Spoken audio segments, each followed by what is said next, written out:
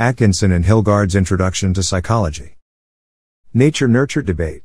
The roots of psychology can be traced to the great philosophers of ancient Greece. The most famous of them, Socrates, Plato, and Aristotle posed fundamental questions about mental life. What is consciousness? Are people inherently rational or irrational?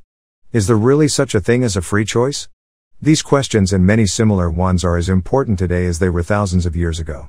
They deal with the nature of the mind and mental processes, which are the key elements of the cognitive perspective in psychology. Other psychological questions deal with the nature of the body and human behavior, and they have an equally long history. Hippocrates, often called the father of medicine, lived around the same time as Socrates.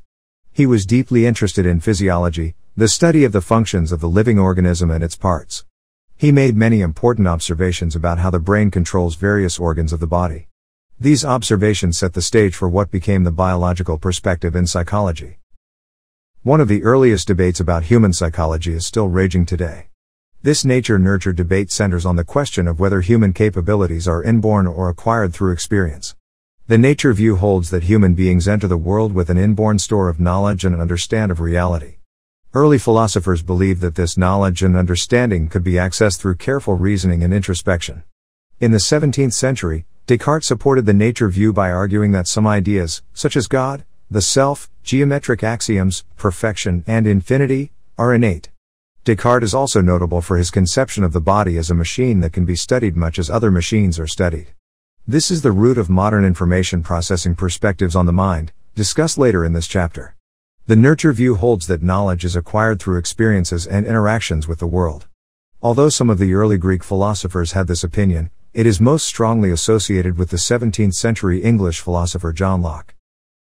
According to Locke, at birth, the human mind is a tabula rasa, a blank slate on which experience writes knowledge and understanding as the individual matures. This perspective gave birth to associationist psychology. Associationists denied that there were inborn ideas or capabilities. Instead, they argued that the mind is filled with ideas that enter by way of the senses and then become associated through principles such as similarity and contrast. Current research on memory and learning is related to early association theory. The classic nature-nurture debate has become much more nuanced in recent decades. Although some psychologists still argue that human thought and behavior result primarily from biology or primarily from experience, most psychologists take a more integrated approach. They acknowledge that biological processes, such as heredity or processes in the brain, affect thoughts, feelings, and behavior, but say that experience leaves its mark, too. So the current question is not whether nature or nurture shapes human psychology but rather how nature and nurture combine to do so. Plomin and Asbury, 2005. Nature-nurture issue comes up at numerous points in later chapters. The beginnings of scientific psychology. Although philosophers and scholars continued to be interested in the functioning of both the mind and the body through the centuries, scientific psychology is usually considered to have begun in the late 19th century, when Wilhelm Wundt established the first psychological laboratory at the University of Leipzig in Germany in 1879. The impetus for the establishment of Wundt's lab was the belief that mind and behavior, like planets or chemicals, or human organs, could be the subject of scientific analysis. Wundt's own research was concerned primarily with the senses, especially vision, but he and his co-workers also studied attention, emotion, and memory. Wundt relied on introspection to study mental processes. Introspection refers to observing and recording the nature of one's own perceptions, thoughts, and feelings. Examples of introspections include people's reports of how heavy they perceive an object to be and how bright a flash of light seems to be. The introspective method was inherited from philosophy, but Wundt added a new dimension to the concept. Pure self-observation was not sufficient, it had to be supplemented by experiments. Wundt's experiments systematically varied some physical dimensions of a stimulus, such as its intensity, and used the introspective method to determine how these physical changes modify the participant's conscious experience of the stimulus. The reliance on introspection, particularly for very rapid mental events, proved unworkable. Even after extensive training, different people produced very different introspections about simple sensory experiences, and few conclusions could be drawn from these differences. As a result, introspection is not a central part of the current cognitive perspective. And, as we will see, some psychologists' reactions to introspection played a role in the development of other modern perspectives. Structuralism and functionalism. During the 19th century, chemistry and physics made great advances by analyzing complex compounds, molecules, into their elements atoms. These successes encouraged psychologists to look for the mental elements that combine to create more complex experiences. Just as chemists analyzed water into hydrogen and oxygen, perhaps psychologists could analyze the taste of lemonade, perception, into elements such as sweet, bitter, and cold sensations. The leading proponent of this approach in the United States was E.B. Titchener, a Cornell University psychologist who had been trained by Wundt. Titchener introduced the term structuralism, the analysis of mental structures, to describe this branch of psychology. But some psychologists oppose the purely analytic nature of structuralism. William James, the distinguished psychologist at Harvard University, felt that analyzing the elements of consciousness was less important than understanding its fluid, personal nature. His approach was named functionalism, studying how the mind works to enable an organism to adapt to an functionalist environment. 19th-century psychologists' interest in adaptation stemmed from the publication of Charles Darwin's theory of evolution. Some argued that consciousness had evolved only because it served some purpose in guiding the individual's activities. To find out how an organism adapts to its environment, functionalists said that psychologists must observe actual behavior. However, both structuralists and functionalists still regarded psychology as the science of conscious experience. Behaviorism. Structuralism and functionalism played important roles in the early development of 20th-century psychology. Because each viewpoint provided a systematic approach to the field, they were considered competing schools of psychology. By 1920, however, both were being displaced by three newer schools: behaviorism, Gestalt psychology, and psychoanalysis. Of the three, behaviorism had the greatest influence on scientific psychology in North America. Its founder, John B. Watson, reacted against the view that conscious experience was the province of psychology. Watson made no assertions about consciousness when he studied the behavior of animals and infants. He decided not only that animal psychology and child psychology could stand on their own as sciences, but also that they set a pattern that adult psychology might follow. For psychology to be a science, Watson believed, psychological data must be open to public inspection like the data of any other science. Behavior is public, consciousness is private. Science should deal only with public facts. Because psychologists were growing impatient with introspection, the new behaviorism caught on rapidly, and many younger psychologists in the United States called themselves behaviorists. The Russian physiologist Ivan Pavlov's research on the conditioned response was regarded as an important area of behavioral research, but it was Watson who was responsible for behaviorism's widespread influence. Watson, and others ascribing to behaviorism, argued that nearly all behavior is a result of conditioning, and the environment shapes behavior by reinforcing specific habits.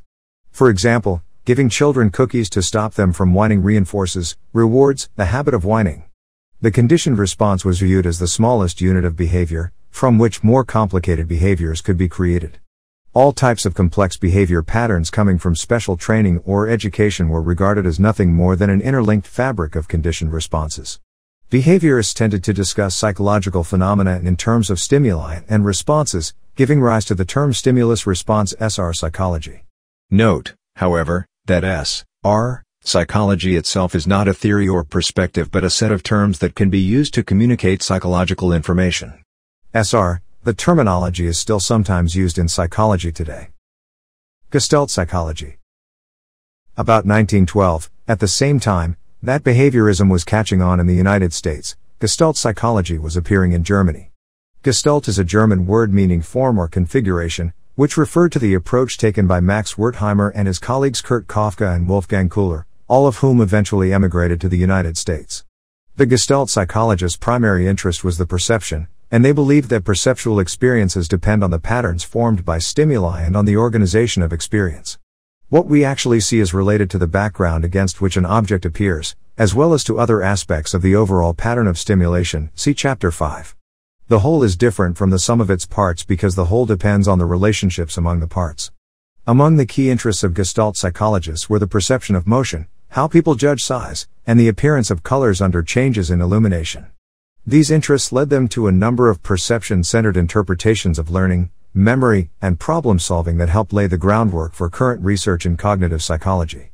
The Gestalt psychologists also influenced key founders of modern social psychology including Kurt Lewin, Solomon Asch, and Fritz Heider, who expanded on Gestalt principles to understand interpersonal phenomena. Jones, 1998. For instance, Asch 1946 extended the Gestalt notion that people see whole rather than isolated parts from the simple case of object perception to the more complex case of person perception. Taylor, 1998. Plus, they saw the process of imposing meaning and structure on incoming stimuli as automatic and outside conscious awareness, a Gestalt view that continues to infuse contemporary research on social cognition to this day. See Chapter 18, Moskowitz, Skurnik, and Galinsky, 1999. Psychoanalysis. Psychoanalysis is both a theory of personality and a method of psychotherapy originated by Sigmund Freud around the turn of the 20th century. At the center of Freud's theory is the concept of the unconscious, the thoughts, attitudes, impulses, wishes, motivations, and emotions of which we are unaware. Freud believed that childhood's unacceptable, forbidden or punished, wishes are driven out of conscious awareness and become part of the unconscious, where they continue to influence our thoughts, feelings, and actions. Unconscious thoughts are expressed in dreams, slips of the tongue, and physical mannerisms. During therapy with patients, Freud used the method of free association, in which the patient was instructed to say whatever comes to mind as a way of bringing unconscious wishes into awareness. The analysis of dreams served the same purpose. In classical Freudian theory, the motivations behind unconscious wishes almost always involved sex or aggression. For this reason, Freud's theory was not widely accepted when it was first proposed.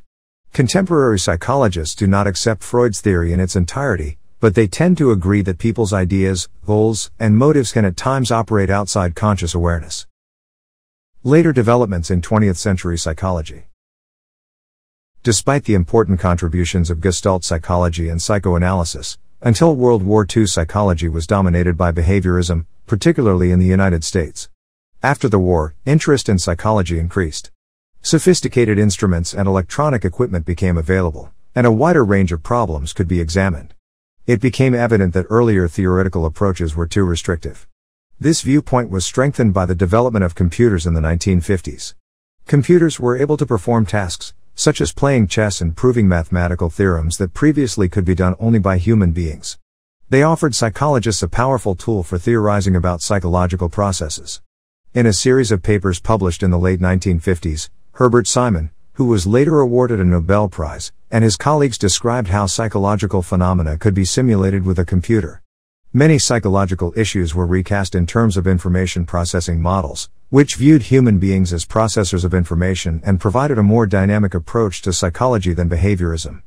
Similarly, the information processing approach made it possible to formulate some of the ideas of Gestalt psychology and psychoanalysis more precisely. Earlier ideas about the nature of the mind could be expressed in concrete terms and checked against actual data. For example, we can think of the operation of memory as analogous to the way computer stores and retrieves information. Just as a computer can transfer information from temporary storage in its internal memory chips, RAM, to more permanent storage on the hard drive, so, our working memory can act as a two-way station to long-term memory. Atkinson and Schifrin, 1971a, Reimakers and Schifrin, 1992.